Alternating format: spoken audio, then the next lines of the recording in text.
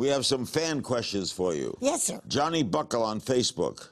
Would you handle fame the same way if you were 22 now? I hope so. Yeah. It's never something you did. You've always got to think of it as the privilege of the world to get to this point. Jenny Keller via Facebook. Are you able to go out and shop, or are you bombarded by fans?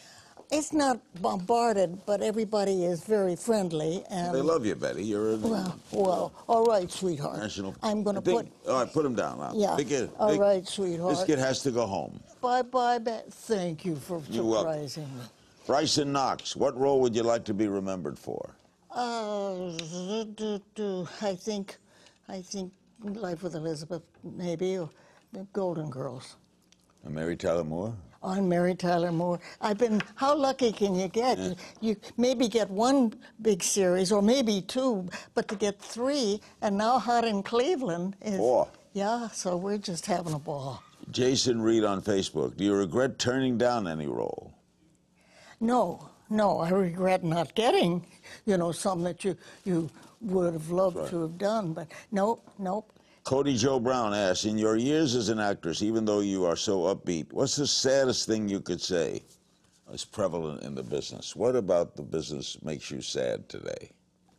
Some of the ingratitude, some of the people who get to a very good point and they don't appreciate it. They think it's coming to them. They think it's their due. It isn't. There's always somebody right over there who can do it better. Mr. Louis Salazar on Instagram, what has been the significance of the gay community in your career, and what do you have to say to those against gay advances like gay marriage and the like? Oh, I don't care who you sleep with, whom you sleep with. I don't, it's what kind of a human being are you? I've never understood why people have... I don't understand. It's such a personal, private business, and none of mine. You're so right. Duck and Tigers 13 on Instagram. Please tell us something candid from the set of Golden Girls that no one knows. Oh, no one knows what a sense of humor, real sense of humor, Bea Arthur had. They always think of her as very fierce and austere, and she did give that image. She could be tough. She could be really tough. But she had a funny sense of humor, and she could tell a joke like nobody else.